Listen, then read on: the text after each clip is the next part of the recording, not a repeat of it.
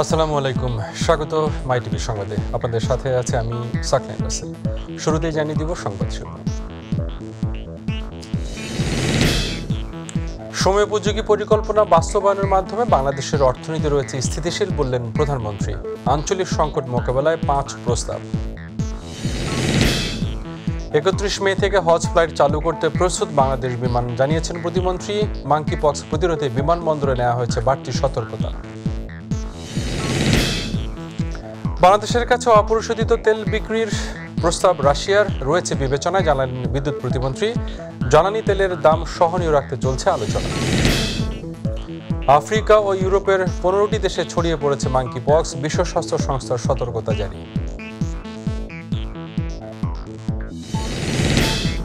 ভিন্ন পথে ক্ষমতায় যেতে চায় বিএনপি, মন্তব্য হানিফের। পদ্মা সেতু নির্মাণের হিসাব চেয়েছেন মির্জা ফখরুল।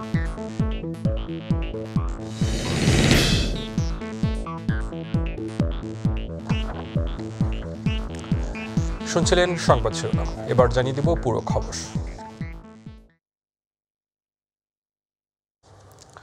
করোনা মহামারী ও রাশিয়া ইউক্রেন যুদ্ধের ফলে আঞ্চলিক সংকট মোকাবেলায় অর্থনৈতিক সহযোগিতা জোরদারে 5 প্রস্তাব দিয়েছেন প্রধানমন্ত্রী শেখ হাসিনা। জাতিসংঘের এশিয়া ও প্রশান্ত মহাসাগরীয় অঞ্চলের অর্থনৈতিক ও সামাজিক কমিশন এসক্যাপের 78তম অধিবেশনে ভিডিও বার্তায় তিনি প্রস্তাব দেন। সময়োপযোগী বিচক্ষণ পরিকল্পনা পদক্ষেপের ফলে বাংলাদেশের অর্থনৈতিক অবস্থা স্থিতিশীল আছে বলেও জানান শেখ হাসিনা। সাইদুর রহমান আবিরের রিপোর্ট। জাতিসংঘের এশিয়া ও প্রশান্ত মহাসাগরীয় অঞ্চলের অর্থনৈতিক ও সামাজিক কমিশন ইসক্যাপের 78তম অধিবেশনে ভিডিও বার্তায় আঞ্চলিক অর্থনৈতিক সংকট মোকাবেলায় 5 প্রস্তাব দিয়েছেন প্রধানমন্ত্রী Sheikh Hasina. Asia is the largest and the most populous continent of the world. It is imperative to ensure peace among conflicting countries by resolving differences through discussion. Only by creating an environment of peace and stability, the countries of Asia can improve the socio-economic condition of the people. জলবায়ু পরিবর্তনের শিকার দেশগুলোকে পর্যাপ্ত সহযোগিতার পরামর্শ দেন তিনি। To act as a voice for the 48 member countries most threatened by climate change, we must combine our forces to share good practices, knowledge and technologies to help address our common challenges. বাংলাদেশের অর্থনৈতিক অবস্থা স্থিতিশীল আছে বলেও জানান প্রধানমন্ত্রী। We have made development pro-people and inclusive. We have redefined our socio-economic perspective to move forward with leadership and vision to build a knowledge-based, prosperous and modern nation. বাংলাদেশকে উন্নত সমৃদ্ধ দেশ হিসেবে গড়ে তুলতে সব ধরনের প্রচেষ্টা অব্যাহত আছে বলেও জানান শেখ হাসিনা। সাইদুর রহমান আবির, মাইটিভি, ঢাকা। প্রধানমন্ত্রী শেখ হাসিনার সাথে সৌজন্য সাক্ষাৎ করেছেন ইন্টারন্যাশনাল ক্রিকেট কাউন্সিল আইসিসির চেয়ারম্যান গ্রেগ বার্কলে। সকালে গণভবনে সৌজন্য সাক্ষাৎ অনুষ্ঠিত হয়। এ সময় বাংলাদেশের ক্রিকেট আঙ্গনের উন্নয়নে নিজের আন্তরিকতা ও সরকারের বিভিন্ন পদক্ষেপের কথা জানিয়ে আইসিসির সর্বাত্মক সহযোগিতা কামনা করেন প্রধানমন্ত্রী শেখ হাসিনা। বার্কলে বলেন, বাংলাদেশ ক্রিকেটকে আরও এগিয়ে নিতে আইসিসি সব ধরনের সহযোগিতা করবে। সৌদি কর্তৃপক্ষ ধর্ম মন্ত্রণালয়ের অনুমতি পেলে 31 মে থেকে হজ ফ্লাইট চালু হবে বলে জানিয়েছেন বেসামরিক বিমান পরিবহন ও পর্যটন প্রতিমন্ত্রী মাহবুব আলী। সকালে হযরত শাহজালাল আন্তর্জাতিক বিমানবন্দরে সার্বিক পরিস্থিতি পরিদর্শন শেষে তিনি সাংবাদিকদের কথা জানান। ইউরোপ সহ বিভিন্ন দেশে ছড়িয়ে পড়া মাঙ্কি পক্স প্রতিরোধে প্রয়োজনীয় সতর্কতা নেওয়া হয়েছে বলেও জানান মাহবুব আলী। রাকিব হাসানের রিপোর্ট। বিমানবন্দরে যাত্রী হয়রানি রোধ সহ সার্বিক নিরাপত্তা ব্যবস্থা তদারকি করতে সকালে হযরত শাহজালাল আন্তর্জাতিক বিমানবন্দর পরিদর্শন করেন বেসামরিক বিমান পরিবহন ও পর্যটন প্রতিমন্ত্রী মাহবুব আলী। কথা বলেন যাত্রীদের সাথে। পরিদর্শন শেষে ব্রিফিংয়ে সার্বিক ব্যবস্থাপনায় সন্তোষ প্রকাশ করেন তিনি। এয়ারপোর্টে মোটামুটি একজন লোক আসা, ইমিগ্রেশন ক্রস করা সসম্মানে মর্যাদার সহিত এবং কাস্টম ক্রস করে যাতে বের হয়ে গাড়িতে উঠে তার নির্দিষ্ট গন্তব্যে যেতে পারে, এই পথের মধ্যে যাতে কোনো ধরনের হ্যাসেল হইতে না হয়, এই ব্যাপারে আমরা সর্বদা সচেষ্ট। যত ধরনের সিকিউরিটি মেজার নেওয়া দরকার আমাদের এয়ারপোর্টে, আমরা অন্যান্য এয়ারপোর্টে যা থাকে তার চেয়েও বেশি সিকিউরিটি মেজার আমরা নিয়েছি। সাংবাদিকদের প্রশ্নের জবাবে ৩১ মে হজ ফ্লাইট পরিচালনার জন্য সরকার প্রস্তুত বলেও জানান তিনি। ৩০ মে যে টার্গেট রেখে আমাদের প্রস্তুতি আমাদের মধ্যে আছে, কিন্তু সৌদি কর্তৃপক্ষ যদি ওই অনুমোদনগুলো না হয়, এটা সৌদি পার্টে এবং এটা ধর্ম মন্ত্রণালয়ের জিনিসগুলো ডিল করে, আমাদের বিশ্বাস হয়ে যাবে এই সময়ের মধ্যে। আমাদের পক্ষ থেকে সমস্ত প্রস্তুতি আমাদের আছে। বিশ্বব্যাপী নতুন আতঙ্ক মাঙ্কি পক্সের সংক্রমণ ঠেকাতে বিমানবন্দরের প্রস্তুতি নিয়ে কথা বলেন সিভিল এভিয়েশনের চেয়ারম্যান। জানান নিজেদের পদক্ষেপের কথা। বিমানবন্দরের সতর্ক অবস্থানের জন্য বলেছি, আমাদের যারা স্বাস্থ্যকর্মী ডাক্তার এখানে আছেন তারা একটা সতর্ক অবস্থানে আছেন এবং তারা প্রত্যেক যাত্রীকে যেরকমভাবে আগে কোভিডের আপনার সিমটম দেখা হতো ওইভাবে এখন অবজার্ভ করবেন। বাংলাদেশে আসার জন্য আমাদের একটা সেলফ ডিক্লারেশন ফর্ম দিতে হয়, ফিল আপ করতে হয় অনলাইনে, ওইটাতে আমরা এই পয়েন্টটা ঢুকিয়ে দিয়েছি। রাকিব হাসান, মাইটিভি, ঢাকা। বিদ্যুৎ জ্বালানি ও খনিজ সম্পদ প্রতিমন্ত্রী নসরুল হামিদ জানিয়েছেন, বাংলাদেশের কাছে অপরিশোধিত জ্বালানি তেল বিক্রির প্রস্তাব দিয়েছে রাশিয়া। বিষয়টি বিবেচনা করছে সরকার। সকালে সচিবালয়ে তিনি কথা জানান। তিনি বলেন, জ্বালানি তেলের দাম যেন সহনীয় পর্যায়ে থাকে সেই বিষয়ে আলোচনা চলছে। প্রাইসটা নিয়ে সবাই শঙ্কিত বিভিন্ন বিষয়। এখানে অবশ্যই মাননীয় প্রধানমন্ত্রী শেখ হাসিনা বা আমরা যেটা বলতেছি তার মন্ত্রণালয় এটা এমন কিছু প্রাইসিং স্ট্রাকচার হবে না যেটা মানুষের জন্য অসহনীয় জন্য হবে, এটা কখনই হবে না। একদিকে করোনার মহামারী এখনও পিছু ছাড়েনি, সেখানে নতুন আতঙ্কের নাম মাঙ্কি পক্স। বিশ্বজুড়ে দ্রুতই ছড়িয়ে পড়ছে বিরল এই রোগ, যার কোনো চিকিৎসা এখন পর্যন্ত জানা নেই। এখন পর্যন্ত বিশ্বের অন্তত 15টি দেশে প্রায় 100 মানুষের মধ্যে মাঙ্কি পক্স শনাক্ত হয়েছে। সতর্কতা জারি করেছে বিশ্ব স্বাস্থ্য সংস্থা। সঞ্জিদা রশিদের রিপোর্ট। বিশ্বজুড়ে দ্রুততার সাথে ছড়িয়ে পড়ছে মাঙ্কি পক্স। চলতি মে মাস থেকে এই ভাইরাসের সংক্রমণের খবর পাওয়া যায়। কোন পদ্ধতিতে এই রোগ মোকাবেলা করা যায় তা নিয়ে চিন্তা বেড়েছে বিভিন্ন দেশে। মাঙ্কি পক্স সংক্রমণের পেছনে রয়েছে মাঙ্কি পক্স নামেরই ভাইরাস। এর মধ্যে গবেষণায় উঠে এসেছে মাঙ্কি পক্স যারা সংক্রমিত হচ্ছে তাদের অনেকেই সমকামী বা উভকামী যুবক। রোগটি মানুষ থেকে মানুষে সংক্রমিত হয়। করোনা মহামারীর মতোই এখন এই নতুন ভাইরাস নিয়ে আতঙ্ক দেখা দিয়েছে। মাঙ্কি পক্স দিয়ে দেশের বন্দরগুলোয় সতর্কতা জারি করেছে স্বাস্থ্য অধিদপ্তর। যেসব রোগীর দেহে ফুসকুড়ি রয়েছে এবং মাঙ্কি পক্স শনাক্ত হওয়া দেশ ভ্রমণ করেছে এমন সন্দেহজনক ও লক্ষণযুক্ত রোগীকে কাছের হাসপাতালে বা সংক্রমণ ব্যাধি হাসপাতালে আইসোলেশনের ব্যবস্থা করতে বলেছে স্বাস্থ্য অধিদপ্তর। বিমানবন্দর এলাকাতে এবং বিভিন্ন পোর্টগুলোতে যাতে বিদেশ থেকে যারা আসছে তাদেরকে স্ক্যানিং করার জন্য আলাদা একটা সতর্কবার্তা দেওয়া হচ্ছে। কারণ মাঙ্কি পক্স নিয়ে আসলে আতঙ্কিত হওয়ার মতো এখনো কিছু হয়নি, তবে সতর্ক অবশ্যই হতে হবে। সঞ্জিদা রশিদ, মাইটিভি, ঢাকা। বিএনপির জন্ম অবৈধ পন্থা হয়েছে বলে মন্তব্য করেছেন আওয়ামী লীগের যুগ্ম সাধারণ সম্পাদক মাহবুবুল আলম হানিফ। তিনি বলেন, যেহেতু জন্মই অবৈধ পন্থায় তাই নির্বাচনের বদলে ভিন্ন পথে ক্ষমতায় যাওয়াই বিএনপির একমাত্র লক্ষ্য। সকালে বঙ্গবন্ধু শেখ মুজিব মেডিকেল বিশ্ববিদ্যালয়ে প্রধানমন্ত্রী শেখ হাসিনার স্বদেশ প্রত্যাবর্তন দিবস উপলক্ষে আলোচনা সভায় বক্তৃতাকালে কথা বলেন তিনি। মাহবুবুল আলম হানিফ বলেন, বিএনপির সব কর্মকাণ্ড দেশ বিরোধী।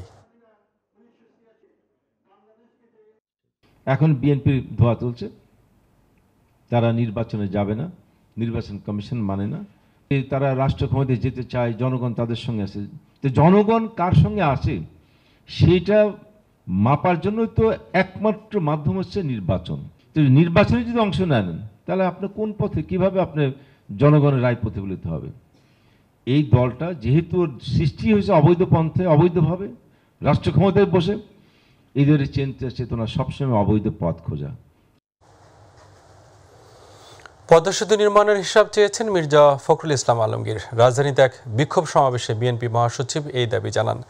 জনগণকে ঐক্যবদ্ধ করে আন্দোলনের মাধ্যমে ক্ষমতাসীনদের বিদায় করে গণতন্ত্র পুনরুদ্ধারের কথা জানান বিএনপি নেতারা।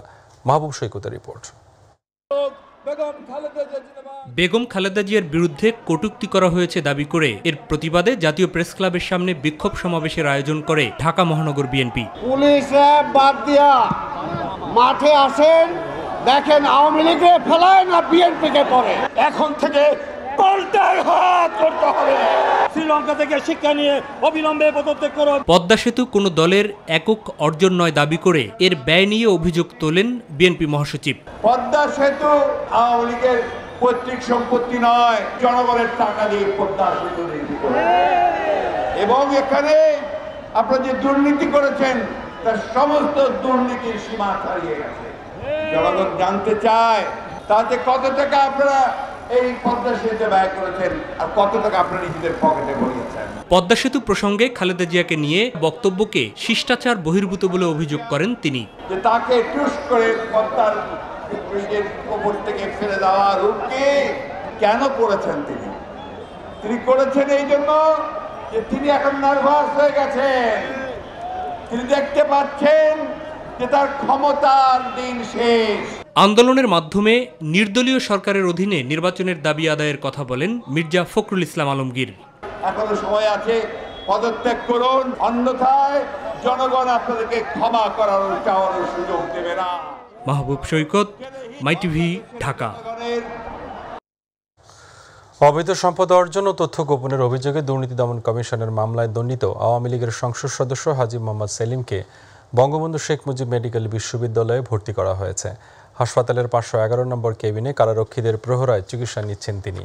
সোমবার সকাল 9টায় অ্যাম্বুলেন্সে কেরানীগঞ্জ কেন্দ্রীয় কারাগার থেকে হাসপাতালে আনা হয় এই আলোচিত সংসদ সদস্যকে।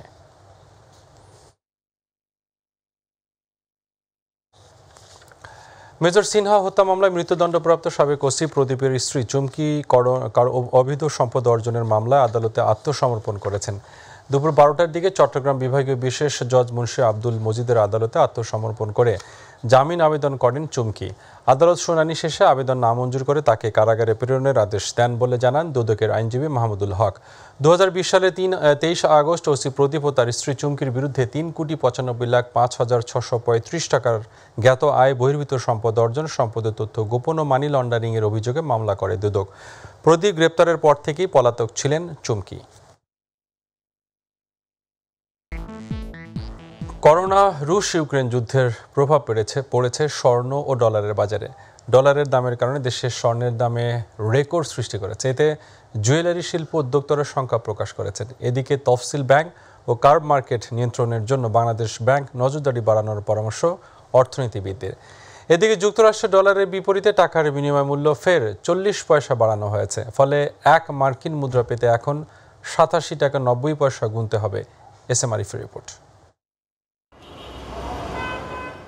বাংলাদেশ ব্যাংক নির্ধারিত ডলারের রেট মানছে না দেশের তফসিলি ব্যাংকগুলো। এ কারণে সম্প্রতি খোলা বাজারে ডলারের বিপরীতে টাকার মান শতক ছাড়িয়ে যায়। এখন তা কিছুটা কমেছে।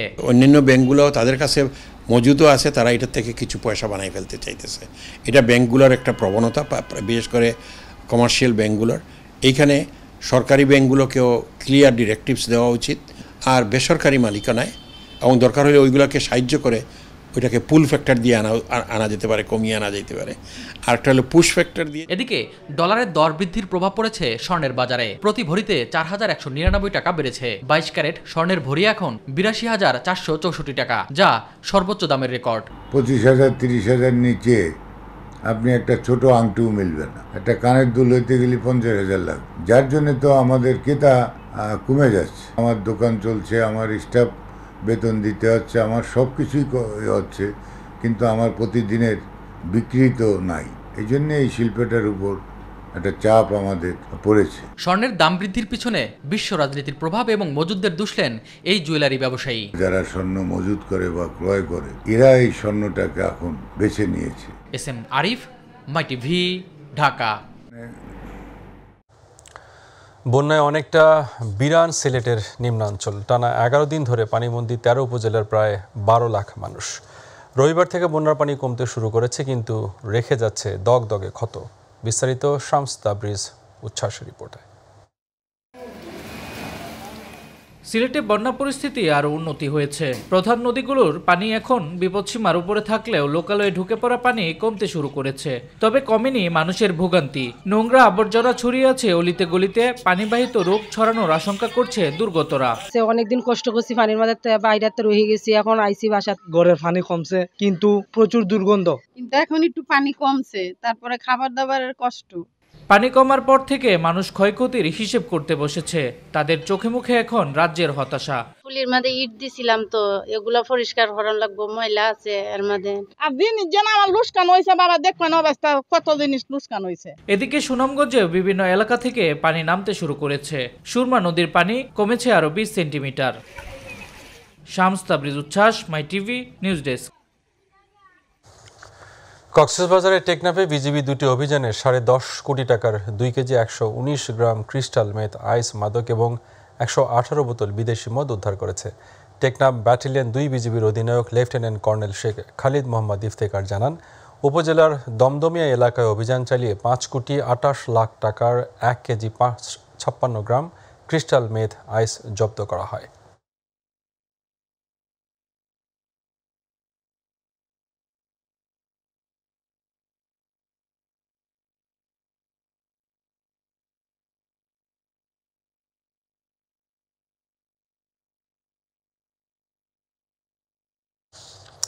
জানিয়ে দেব প্রবাসের খবর।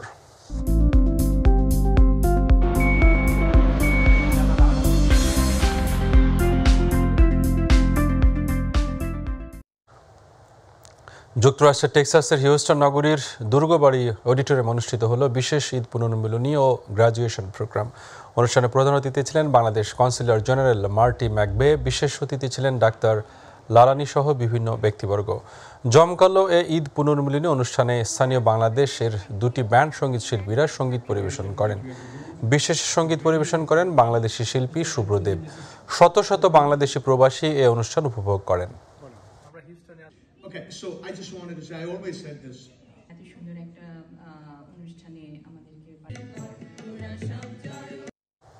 সংযুক্ত আরব আমিরাতের শারজায় মহারাজার 119তম শুভ জন্ম জয়ন্তী উৎসব উপলক্ষে প্রবাসী পার্থসারথী গীতা সংঘে আলোচনা ও ধর্মীয় সভা অনুষ্ঠিত হয়েছে। মন্দিরে মহতী ভগবতীর অনুষ্ঠানে রূপন দাসের সভাপতিত্বে প্রদীপ ভট্টাচার্যের সঞ্চালনা অনুষ্ঠানে গুরু পূজা, গীতাপাঠ, ভোগরাতি, গুরু ভজন, গুরু মহারাজের জীবনী নিয়ে আলোচনা, মহাপ্রসাদ ও মহানাম সংকীর্তনের আয়োজন করা হয়। এই মহতী অনুষ্ঠানে প্রধান অতিথি ছিলেন শ্রীযুক্তবাবু আদুল কান্তি চৌধুরী। এছাড়াও মিশন আমিরাত শাখার আহ্বায়ক শ্রীযুক্তবাবু সুনীল শীল, বিকাশবাবু অদুল অনিতা, ভাইস চেয়ারম্যান অনিতা চৌধুরী সহ অনেকে উপস্থিত ছিলেন।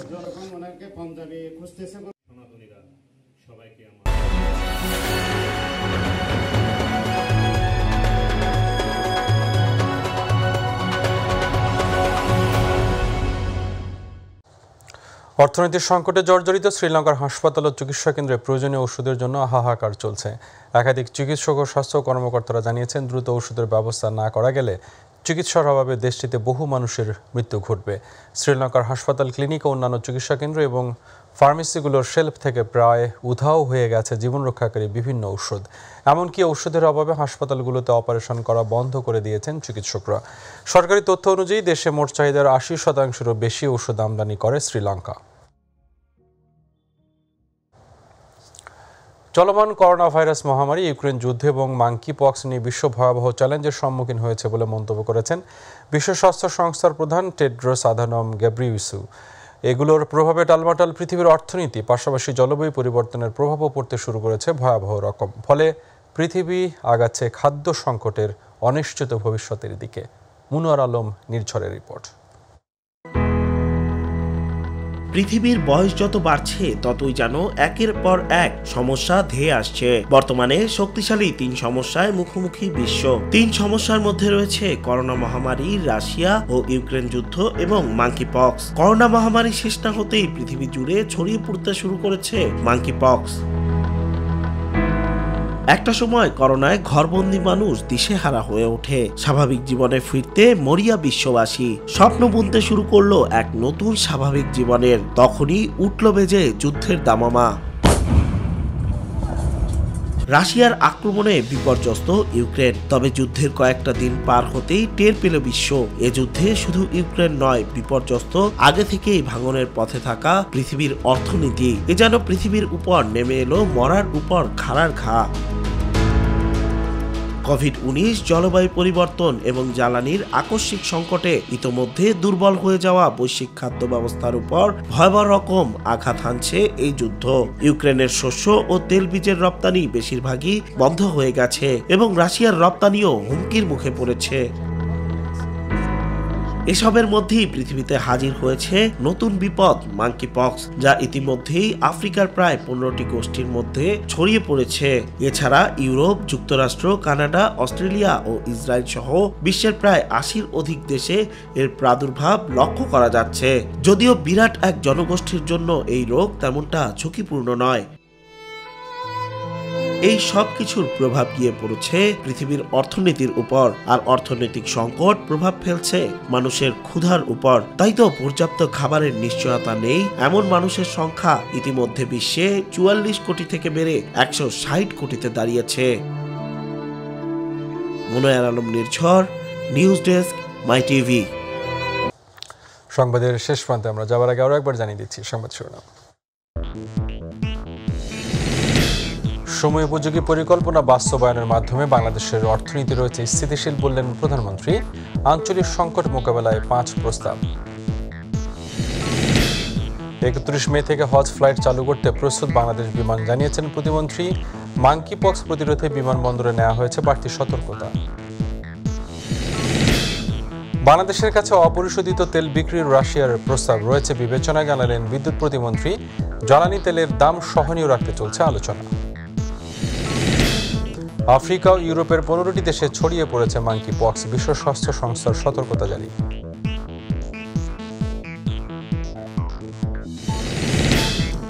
ভিন্ন পথে ক্ষমতায় যেতে চায় বিএনপি, মন্তব্য হানিফের।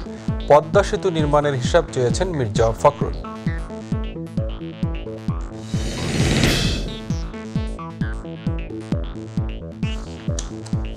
এখন এ পর্যন্তই। পরবর্তী সংবাদ দেখার আমন্ত্রণ জানিয়ে বিদায় নিচ্ছি। আল্লাহ হাফেজ।